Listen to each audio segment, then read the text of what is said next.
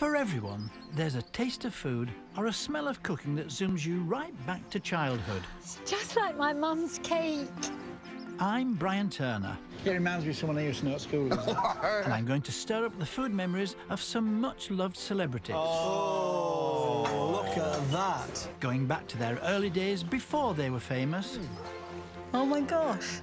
With recollections of Sunday roasts and school dinners. It's time for something to eat. Brilliant. And celebrating food their home regions are proud of.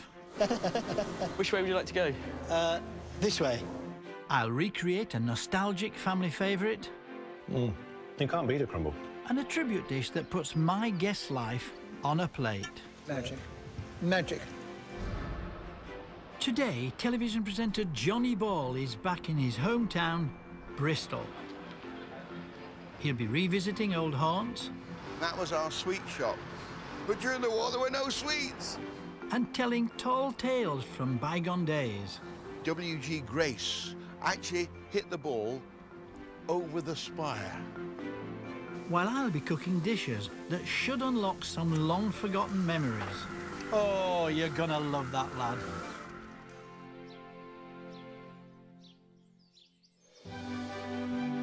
Jonny was born in 1938 to Daniel and Anne, who'd moved to Bristol from Lancashire. Bristol was one of England's most important ports, and it's still proud of its maritime heritage. Perhaps its most famous son, apart from Jonny of course, is Victorian engineer Isambard Kingdom Brunel, who designed its docks, its railway station and its most famous landmark, the Clifton Suspension Bridge. Brunel was Jonny's childhood hero, so we're starting our journey into his food memories against this amazing backdrop. Jonny. Hello. How are you doing? I'm very well. I'm fine. What a very pretty view Isn't this it gorgeous? is. Look at Isn't it that. gorgeous? When I was about 7 at school, the only drawing I ever did, when they said, do a drawing, anything you like, was 2 green blobs and the bridge across. It was so easy. But I love the bridge, and it's just wonderful. Have you ever kept any of those pictures? No, I don't think so. I don't think they're worth keeping. No, but they must be worth a fortune now. No. Jonny The Ball. teacher would have rather hung me than the picture. Yeah. Sit down and have a chat and tell me more of these stories. Certainly. What were you good at school? I was immediately good at maths because my dad always played maths games with me. He built a bagatelle table, you know, with the marble, but he built it, and it was much more ornate and elaborate than the other ones. And I could total the numbers as the ball fell in, you see.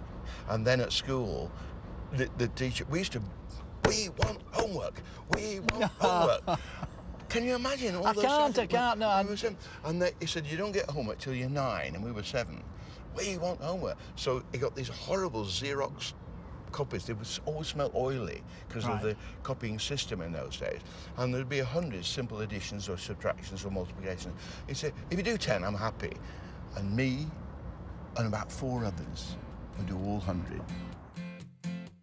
In the 1970s, maths and science made Jonny a household name when he inspired a generation of children with his programmes Think of a Number and Think Again. Nitro glycerine is this stuff. And apparently you don't even need a match. Just a little tap with an hammer. Oh, mate. I've been nobbled. But back when Jonny himself was a child, he was living in a country at war.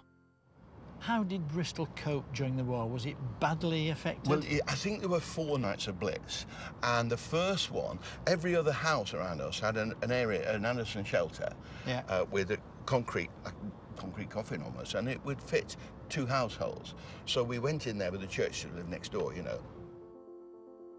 Over 3.5 million Anderson shelters were distributed across the country in the early war years.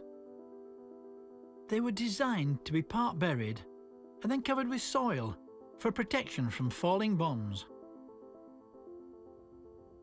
We didn't like it. It was horrible. Just me and my mum. My dad was on nights, you see. Right. So that was the first night. We didn't get hit. The second one, we went under the stairs. In your a cupboard house? under the stairs in our house, me and my mum. And the third night and the fourth night, we were under the kitchen table. That'll do. Just another kitchen table.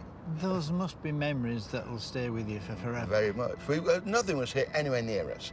But when we came shopping a few weeks later, St Mary Radcliffe, the church, was totally left, unmarked, but everything around it was blazed.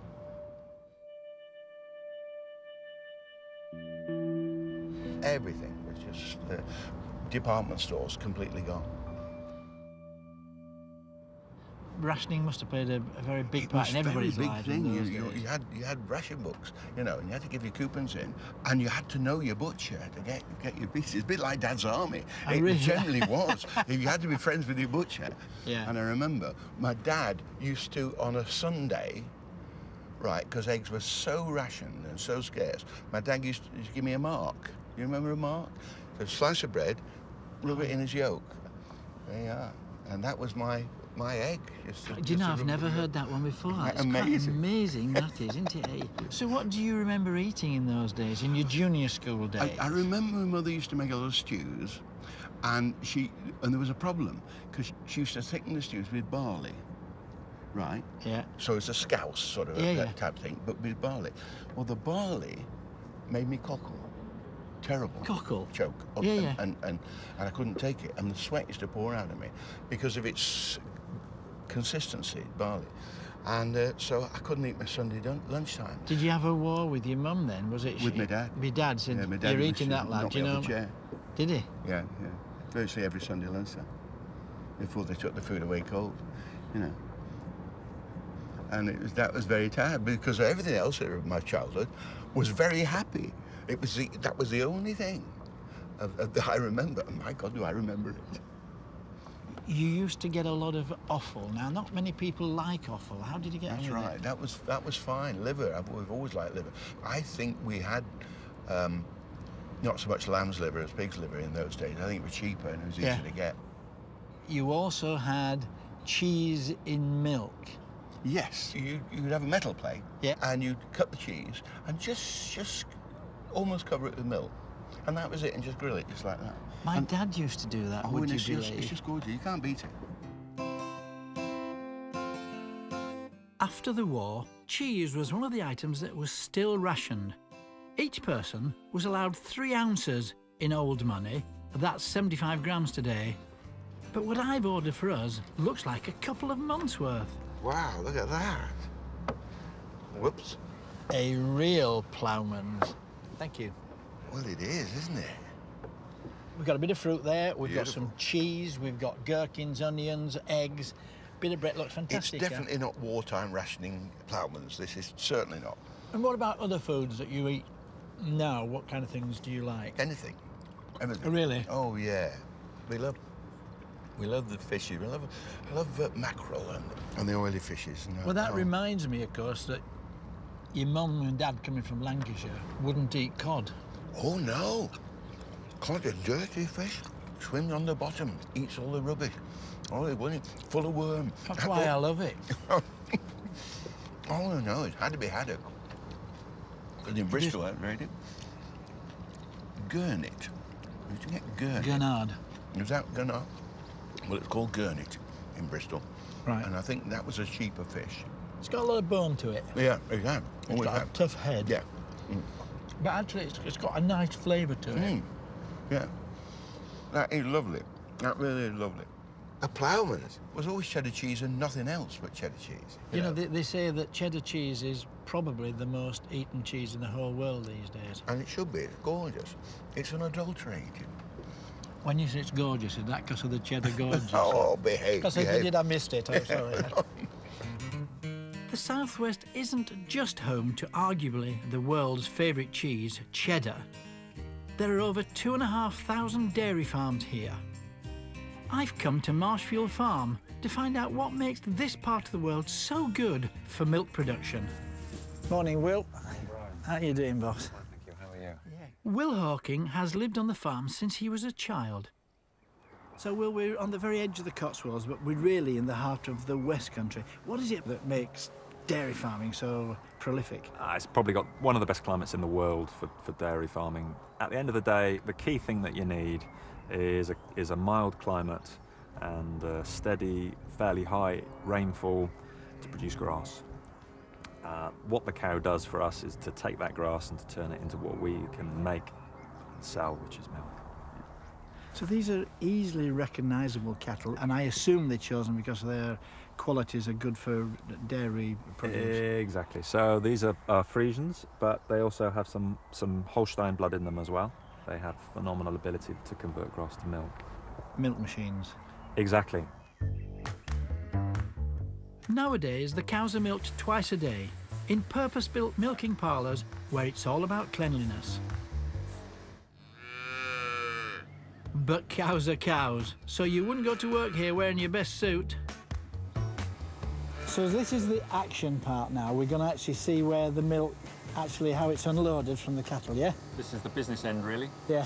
We're togged up as we are. We're fully togged up. I'm sorry about this. Ready? I know this has been a bit of a shock to your system. I'd much rather it be this way than get caught out, because it's messy in there sometimes. It is messy, I'm afraid. That's part of the job. Let's go and get this job done. OK. We can do it. In all my years drinking milk and eating cheese, this will be a first for me. You'd like to have a go at milking a cow, Brian? Well, I'm going to see how it works, yes. There's a good strong vacuum there. Yeah. Can I just get my finger out? So. Oh. Each of the liners onto the teats of the cow, and away she goes, and you can see the milk coming quite fast. She'll only take about 2 minutes to give us probably 20 litres. And there's no pain, it's just, they need to be milked. They love to be milked. In fact, in the robotic systems, cows will naturally come in 4 or 5 times a day to be milked. They like the relief, I think, really, of unloading the milk. Now, do you think you can locate them onto the cow's teats? So, this one goes on to... That one goes over there, be careful. That's it. I'll get the inside one. Okay. That one goes on there. That's it. Get on there. Perfect. I got the other one. Right. You will see the milk. And your man, James, does this by himself normally? James does it all by himself. You can see starting up at the back end. And he's doing 250 cattle? About 200 in milk at the moment, yeah. Every morning and every evening. Yeah. Quite amazing, isn't it, eh, really? Every day, Will's herd produces up to 10,000 litres of milk. But it's not all destined to be drunk. In 1988, Will's family decided to make something with their milk. Ice cream. It would take a day for our milk to become ice cream. Whether it's exotic mango or good old vanilla, the process is the same. Heat the milk to kill the nasties, chill down again, and add natural flavours and colours. It smells fantastic. Will's told me there's one part of the process that's a bit tricky, and I've drawn the short straw. It's not easy. Most people, it takes a good week, so I'm expecting a muddle. So the next one, I'm going to take over from the next one, OK, so I'll finish this. Yeah, you say go, and I'll take over. And you have a go, and we'll see how it goes. It looks simple, but I'm sure it's not going to be. We've got a bucket underneath, so it's not the end of the world if you make a muddle. Right. You'll be a natural if you get it. Off you go. Not bad. Very good. Follow around the tub. That's good. Follow around the tub. You get a bit frightened then when you get near the end. You're doing fine. Keep going, and to the end. Keep going, and up. Not bad. Oh. He's a natural. Yeah, I don't know about that. This is a skill that has to be practiced to be learned. It is... You can do this on the generation game, I suspect. Filling it isn't too bad. It's when you get near the end... You've got to dip it right in and pull it away. Yeah. And don't forget, we're going at about 3rd speed here. We're not... Oh, shut up. You don't have to tell people that, huh? Oh, no, you see, you got me going now. I've ruined it for you. OK, right, off we go. Concentrate, Turner, concentrate. You could have a great future here if you want one, Brian. Hey. Oh, that was a clean one. That's not bad at all. I don't think I'll be giving up the day job anytime soon. Cheers. Cheers. Back in the city, Jonny and I are on the way to his old manor. Jonny's family lived in Kingswood, a suburb on the east side of Bristol, just 7 miles from Brunel's famous bridge. Over there was an arbour, and it was absolutely covered in roses, and it was just beautiful. And it was really like a dark cave, even when it was sunny. It was gorgeous. And the playground's down there, and that's still there. And the church was over there? The church is over there, and I was in the Cubs, 111th Kingswood, Bristol, and the school down there. So it's just amazing. It's amazing that so much of it is the same. Was the headmaster at the primary school an officious kind of person? Or the headmaster was wonderful, and the headmaster taught me maths and was one of my inspirations, no question about that. He got me going in the right direction.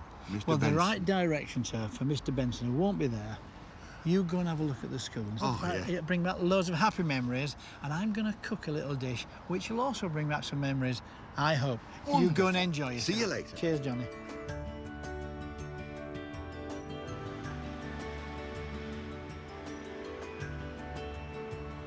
Wow, my old school, and it hasn't changed in the 70 years since I was here, more or less. And I remember the first day, because I was in a classroom over there, and at playtime, they all went out, and I was kept in by this horrible teacher because I wouldn't drink my milk. Little bowl of milk, and it smelled sour and awful. I wouldn't drink it. So on my first day, I was kept in at playtime. But I loved the school. I loved being at school. I walked about a mile up the road here every morning. First day, my mother said, tag along with the others, and off I went and walked for a mile. I was never taken to school, never brought home, always walked up Alma Road here. And afterwards, if we had a penny, and I usually had a penny, we'd go in the shop and look, it hasn't changed. It's still there. And that was our sweet shop. But during the war, there were no sweets. So, what could we have? We used to buy licorice, which was very nice, but it was actually a laxative, and that's what it's supposed to be. Or we'd buy hundreds and thousands for cake decoration and suck them with our finger because there were no sweets. So we had a tough time, but we survived. I'm planning a dish for Johnny, packed full of childhood memories. I know he likes liver, but I'm going to add some extras to make a cheap ingredient into a feast. Lamb's kidneys, still in the fat, and some black pudding, and I've got some local Somerset cider to make the sauce. First thing we need to do, however, we need to get some onions on cooking away. So we'll just shred these onions nice and finely. Bags of flavour, sweetness, flavour and texture.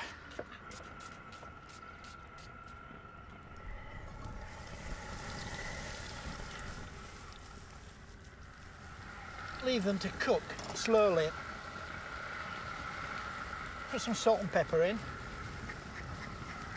And I'm going to put in there a little knob of butter.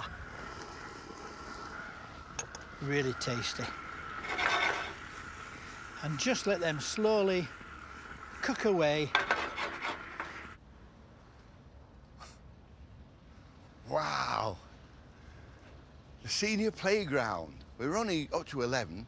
I took my 11 plus here, but this playground didn't have cars or fences. It was a big open space, and we all used to play in here, and we all had hobnail boots. And the great thing about hobnail boots is you could slide in them. But what we'd do is get a chain of kids, and they'd run around, and the one on the end was like a water skier hanging on, and wow, we'd swing them around in their hobnail boots and try and smash them into the wall. But if you were sensible, you let go just at the right time, and either stop yourself against the wall or slammed into some other kids. We were very robust kids. There was no health and safety, but I don't remember any of us coming a cropper in those days. The onions for my dish are softening gently, so I can get on with preparing the rest of the ingredients, starting with kidneys for the sauce. These are lovely when they're in the fats. You can't get them in the fat all the time. Just take the fat off, and there's a skin on the outside of the kidney which peels off as well. Delicious, and they're not expensive either, these. Good for you, very tasty. I'm going to cut them into a little bit of a dice. 2 will probably be enough. Wonderfully sweet shallots will be the base for the sauce. Don't worry if they're not too fine, it's just to get that real flavour out of them. And I just want to sweat them off. Put a bit of butter in there, just to get that flavour on the go.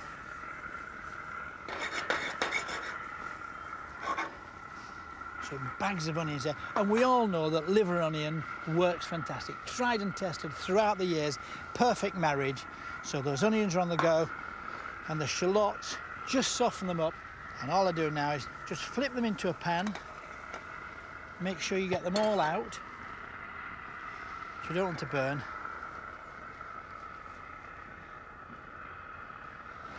And then put the pan back on. A bit more oil in there. A tad of butter,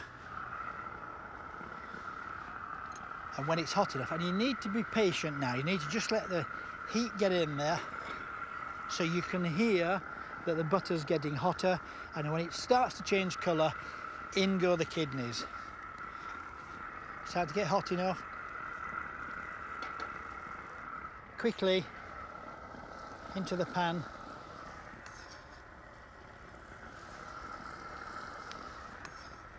And the trick here is not to mess about with it too much. Just let it sit there for a moment, then we'll turn it over, seal it on all sides, get it warm in the middle. See, it's just been coloured on all sides, so let's take that off and put that in here to keep. We don't want it to overcook, that's a secret. But what I don't want to do is to throw away any of this flavour from the pan.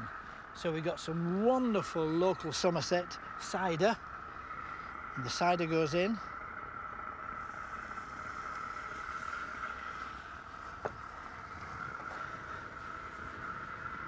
And it'll start to reduce, washing the flavour of the pan, all collecting together, and we put a bit of chicken stock in there, and we'll just leave that.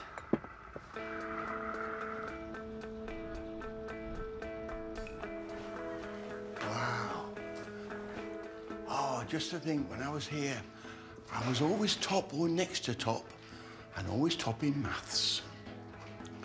In the Second World War, they had gas masks hanging from the hooks, and they were Mickey Mouse gas masks. They smelled horrible, horrible. You thought you were going to suffocate in them, but they had little ears like Mickey Mouse, just to make kids feel happier in them.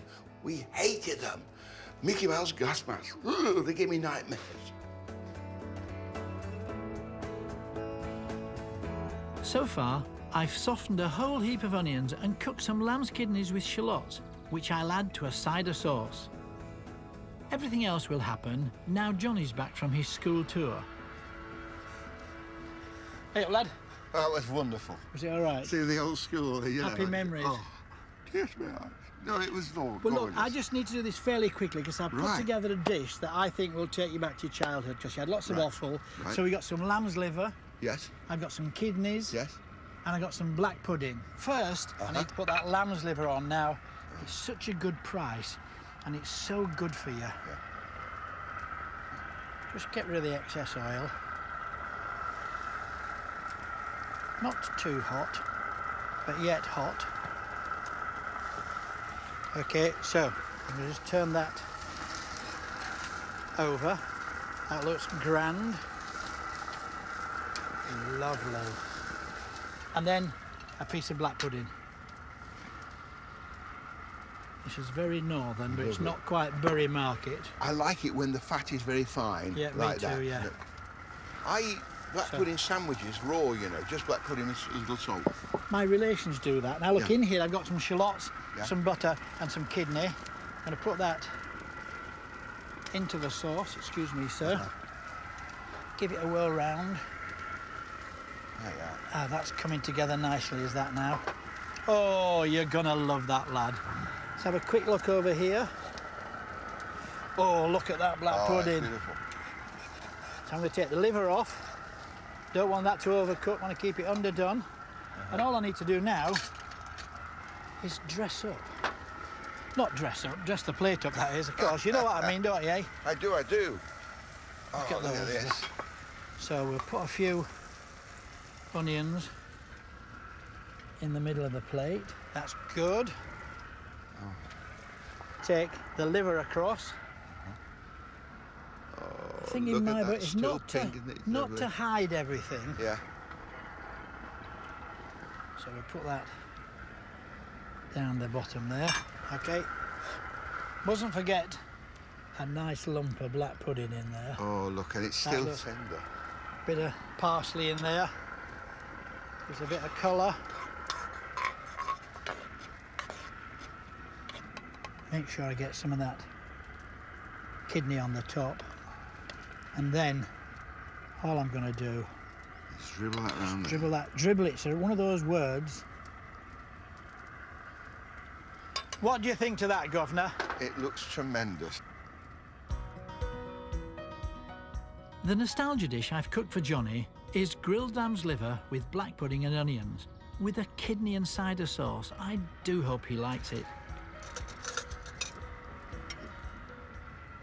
Miss. Oh, the kidney is wonderful. Still a bit pink. Still pink. Lovely. Oh, it's gorgeous.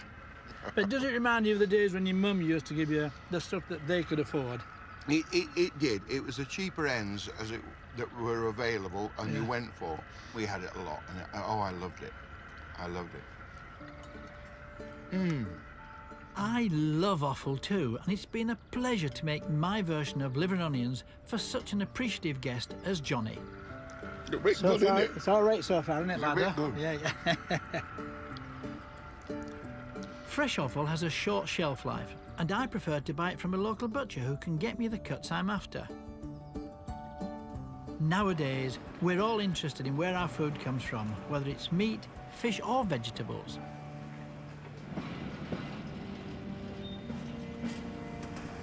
In Bristol city centre, there's a food business that's all about growing the freshest food and benefiting the community. In the shadow of Isambard Kingdom Brunel's Templemead Station is the headquarters of the Severn Project. It's an urban farm that supplies some of the best shops and restaurants in Bristol and provides much needed work opportunities in the inner city. And what's the crop that's working such miracles? Would you believe it? Simple bags of salad. The founder of the project is addiction counsellor Steve Glover. We started in 2010 with £2,500 and a book by Monty Don. We learned how to grow food, then we learned how to sell food. This year, 2015, we will probably turn over £500,000.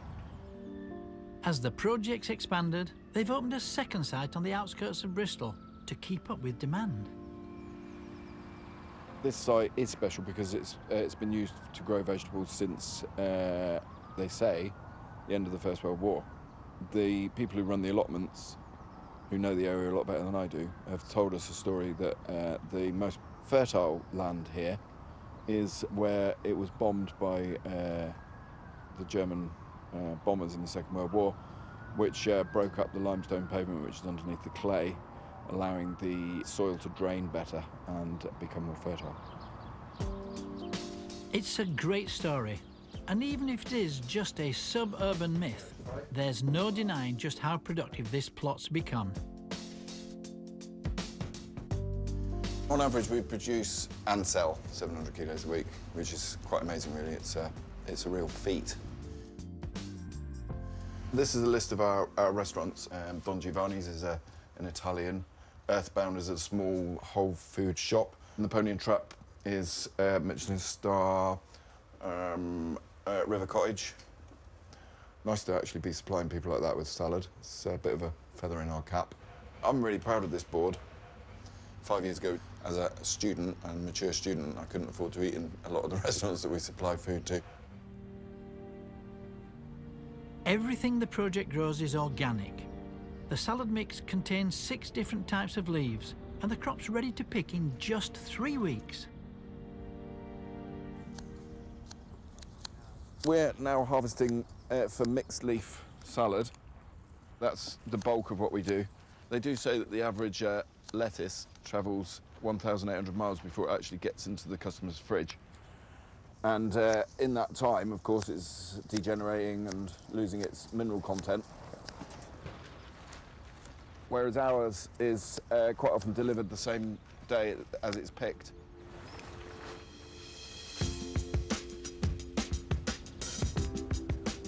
Most of the places that the project delivers to are within 5 miles of Templemead Station. At the heart of the city is the beautiful St Nicholas Market. This Victorian covered arcade has become a foodie destination over the last few years. Joe Wheatcroft opened this deli and restaurant in 2009, aiming to sell the best ingredients from this region. The locality is really, really key. Living here in the southwest, I think we are extremely blessed. It's abundant. The land around us has been producing food for years, and it's really, really good quality. Using local food not only gives you a low food mile, but it also brings you the freshest product you can possibly get. So when we're talking about the 7 Project leaves, for example, they're picked on that day or the day before and brought to us, and then they're on people's plates that same day. Steve's idea of growing food on a patch of wasteland isn't a new one. In the Second World War, every inch of available land was pressed into service for growing fruit and vegetables. It became everyone's patriotic duty to dig for victory. And in neat suburban gardens, homeowners replaced their lawns with runner beans. In the 1930s, there'd been a housing boom across the country, including in Bristol. Many of these new houses were smart semis with big back gardens. That meant lots of room for a spacious vegetable plot, just like Jonny's childhood home. So this is our street, and the grass verges went right out, and the road was narrower, so there was lots of grass verge, and it was beautiful. So it wouldn't be as busy road in the... Oh, we never saw a car. The chap at one of these houses was the only person in the whole road with a car, and we would go and meet him on his way home, and he would give us a lift to the car. So we'd walk 2 miles to get a lift back, which was lovely, because it was such a novelty with a car. Jonny's parents moved here when he was just a toddler. Mum and Dad were so happy in this house. It was beautiful. And on VE night across there, we built a bonfire, and it was enormous.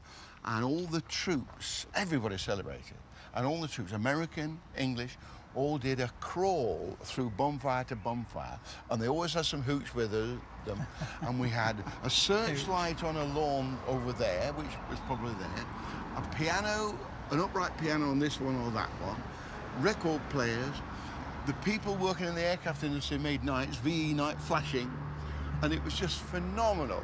And I was at 7 years old, I was still kicking the embers of the bonfire at 4 o'clock in the morning. The most wonderful night. You've always been a stayer. Brian Welch lived over there. Graham Greene lived at the end. Graham Greene? Not the author. So did you have a whole gang of mates? Oh, it was wonderful. We played out here literally till it went dark, or about 9 o'clock at the latest. Well, many happy memories about your mates around here. Absolutely. But now, I'm going to cook for you outside somewhere that you know very well. I've still got the taste of the kidney in my mouth, and it's wonderful. You've got to go some to top that. Well, we're going to do that, memories Great. in there. For the final stage of our trip around Johnny Ball's Bristol, we've come to Frenshire Common, where his family would often spend a relaxing afternoon.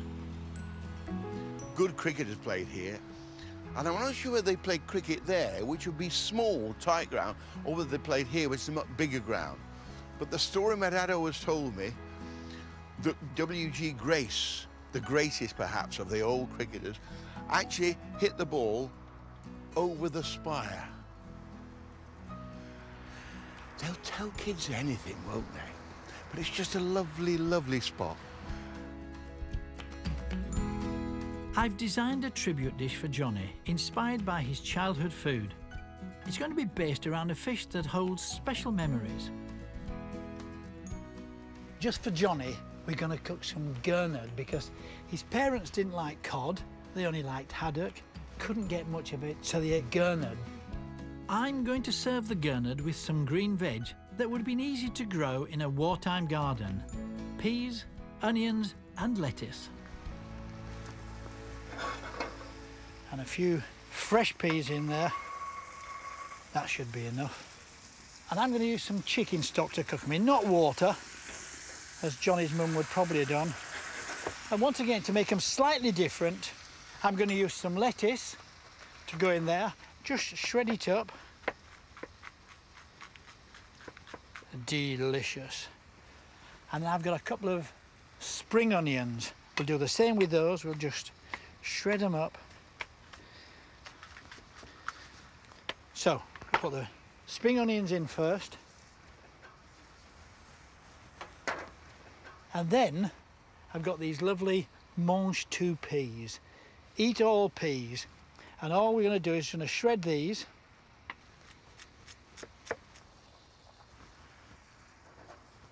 Lovely, look at that, lovely colour. And a bit of lettuce and all. And that goes in there. Salt and pepper. Won't take too long, about 5 to 10 minutes. On the edge of the common is a place that Johnny should know well. Last time I was here, I was about 10, I think. And my dad loved this pub, and so did I, because there was always kids to play with and it was great fun. And we only came when it was a beautiful sunny day.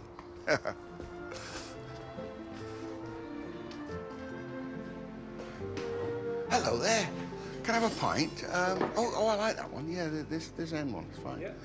Yeah. We would walk miles. This pub is 3.5 miles from where my house was, and we would walk here. And this was one of the nicest ones. We'd play out on the grass out there, and we'd run around until we were dizzy and daft. And I remember falling down, absolutely exhausted out there, and I didn't know. And I had my eyes closed, and suddenly I opened my eyes, and my dad is pouring my bottle of lemonade onto my face. And everybody around is laughing. It was the human spirit. People got together and had fun and relaxed. And in wartime, that was very important. So here's to pubs. The veg for my tribute dish is bubbling away. I've got 2 types of peas, fresh and mange tout, as well as shredded little gem and spring onions on the go. I've got those all cooking away nicely. Hello, mate. How's it going? It's going very well. How's your trip been? Do you know, it hasn't changed a bit, I said. And they said, yes, it has. It's double the size of when I was here as a kid. But when I was little, it was a big pub anyway, because I was little. Did you ever go inside it when you were a kid? Were you allowed to? I don't remember a children's room here, but most of them in this part of the world had children's rooms, and they were lovely. But if it was fine, you just played out on the lawn here, and it was just fun. Well, bags of space, it's wonderful. Yeah, right, now let me tell you what I've done. Look, this, you remember your fish gurnard? Yes. This is gurnard from Cornwall. Just really, that's a nice little small fish, and I've filleted this one here. But what we've done, very carefully, we've taken all the bones out. Right. I'm going to put a bit of oil in there, and a wee bit of butter. So would this have been a cheap fish in the war, or an available fish in the war? It would have been available fish, and you're quite right, it wouldn't. It'll be an inexpensive fish. Right. Nothing was cheap in those, I don't think. Right. And today is the same. It is not the most expensive of fishes. So look, as soon as that starts to change colour, it goes in, skin side down, and the trick is just to hold it for a little while. It's cold. You won't burn yourself. Your fingers. Just no, not at all, till it just sets. Wow. Because if you don't, otherwise the heat makes it curl up. Right. So just put that. Wow. Like all fish, you want to make sure you don't overcook it. No. So a bit of salt. Oh, my dad had salt on his food like snow. Yeah, I know, some people do. It's not a great idea, but you do need salt to give it a flavour. But that's really going to be, and it won't take long to cook. Well, we never had that much butter in the war. You do realise that? I know. Well, this actually is still left on your ration book. Oh, thank you. So I'll turn it over. Doesn't that look nice? Oh, gorgeous. See, I think that looks very pretty, does that? Over here, I've melted some butter, just a little bit of butter, could have been margarine, and some flour, and you take a little bit and you just put that in there like that, and then give it a stir. And that will just help to thicken it up. So instead of having a gravy, it'll just hold it all together. Yeah. This is peas in the French style, but for today, we're in French common, so we're almost lovely. Okay, and with this, just going to take that oil and butter, just put it over the top there, just to cook it. You've got to keep this underdone. You don't want to overdo fish. You don't want it raw. Precisely. But you just got to make sure, and that, I think... And will you eat the skin as well now? That I personally don't like the skin on this fish. Some people do. Yeah. But the nice thing is it protects it. Yeah. I'll tell you what I'm going to do. I'm just going to take this off here. Look, it's starting to get a bit thick. I'm going to take that off. That's ready to go. This is just about ready. Right. So let me take that. Plate? Yeah, if you put that plate there for me, please, yeah. Right. I'm just going to take these off for a second. And what I'm going to do is put a little bit of butter in this pan here. Yes, we definitely never had that much butter in a year. So look, we got peas, two different kind of peas. Peas, fresh garden peas, monk stew peas. Yeah. We got spring onion, we got lettuce in there. Yeah, the lettuce. It got a lovely cut. That's what I like about this dish. It's got just lovely colour to it. I'm going to take that one there. And in this butter here, I'm going to squeeze lemon juice in. That'll just stop it cooking, stop it colouring anymore, which is what I want. And then I'm just going to lay that quickly over the top. Just give it that lovely bit of colour there. And then the last little bit, these are pea shoots. They're quite tasty. We used to throw them away once upon a time, but I'm just going to take a couple of pea shoots. And there you are, dear boy. My tribute dish for Jonny is beautiful fillets of gurnard, a fish he enjoyed as a child. I'm serving them with a sauce of spring vegetables, fresh peas, mange tout, spring onions, and little gem lettuce, all braised in chicken stock, as a reminder of those wartime mums and dads digging for victory. I wonder if I can remember the taste.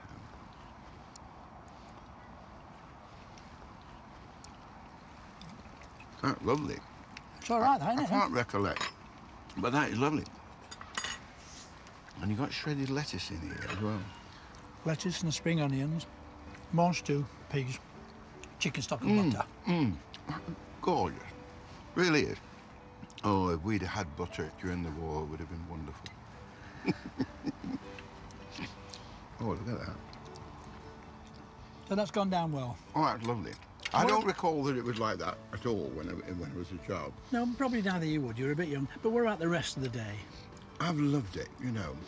And Bristol always gives me happy memories. I love the place. I really do. Well, it's been a pleasure to meet you. Oh, it's been fantastic. Enjoy the rest of that fish. I will, I will.